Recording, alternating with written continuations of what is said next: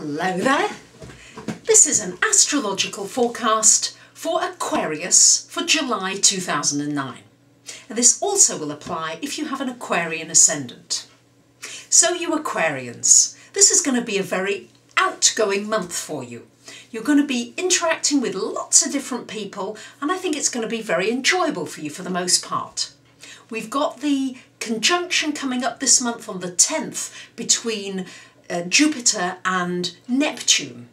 That's going to be very, very strong for you Aquarians, and you're going to feel pulled into different realms. You're going to feel as though you just want to escape. There's this feeling of escapism as well for you Aquarians, and I've had a few come to see me lately who've needed to put a bit more structure into their lives, because with you having your Jupiter return this year, there's been some pretty good things happening. Lots of opportunities, lots of nice things happening to many Aquarians, but at the same time, having that Neptune influence, a lot of you have not been seeing things clearly, or some of you feel as though you're a little bit stuck on your path now. You've gone so far, you've made a lot of progress, but things are not clear, and that's what Neptune tends to do. It tends to fog you and often delude you, and it's going to be strongest around the 10th of July. So don't be too concerned. Your best way through this, Aquarius, is to be very practical, to use the old ruler of your sign, which is Saturn,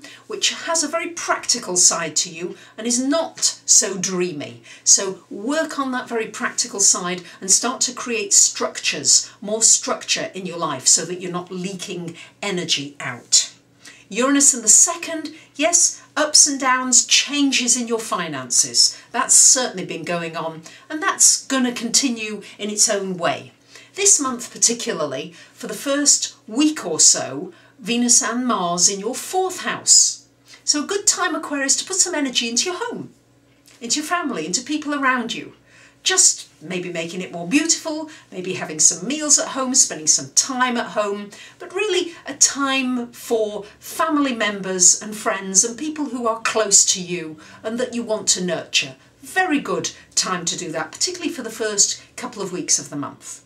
After about the 11th of the month, we've got planets in your 5th house. And Aquarius, this is a great time for anything to do with entrepreneurship, to do with any business ideas that you want to get going, that you want to get out there.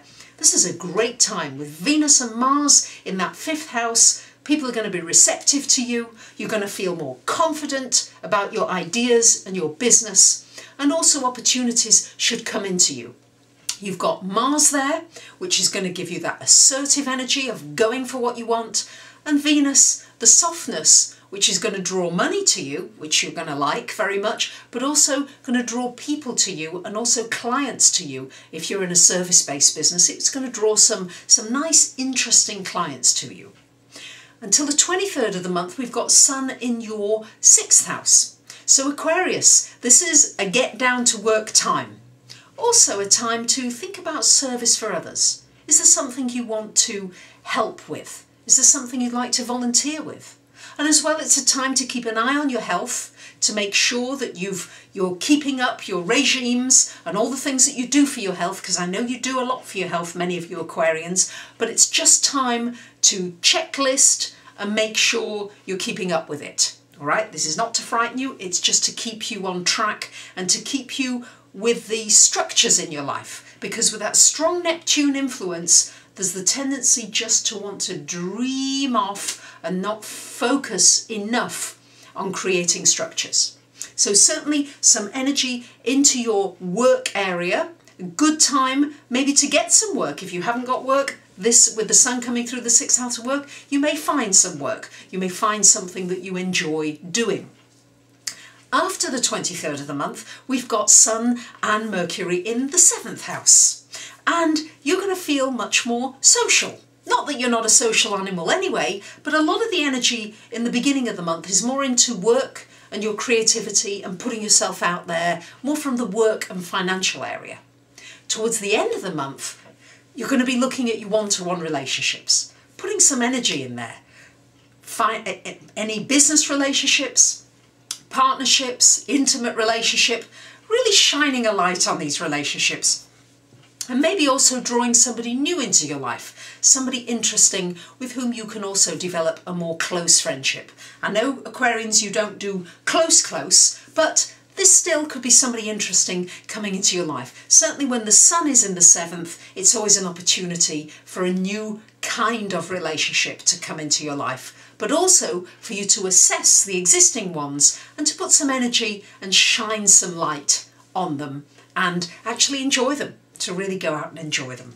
With Saturn in your 8th house, you've got to watch any kind of investments or financial institutions you're dealing with, any pension you've got, any insurances you've got to look at these in detail. Really, as a financial astrologer as well, I have to look at this aspect. It's an aspect that's there until the end of October in your chart very strongly. Comes there and back a little bit next year, but it's important for you Aquarians to really look at the safety of your finances, your money, your joint resources, for those of you that have them, and any transactions that you're doing with banking institutions. Things are very unstable at the moment. With Saturn in your 8th, you've really got to look at this very carefully, very seriously, and be very honest with yourself. So enjoy the Jupiter return. That's still bringing you a lot of optimism and hope this year, but just make sure you haven't got your rose-tinted glasses on and that you're seeing things really clearly. So there you have it. That's your forecast for July, Aquarius, and I wish you a great month, and I'll see you soon. Bye for now.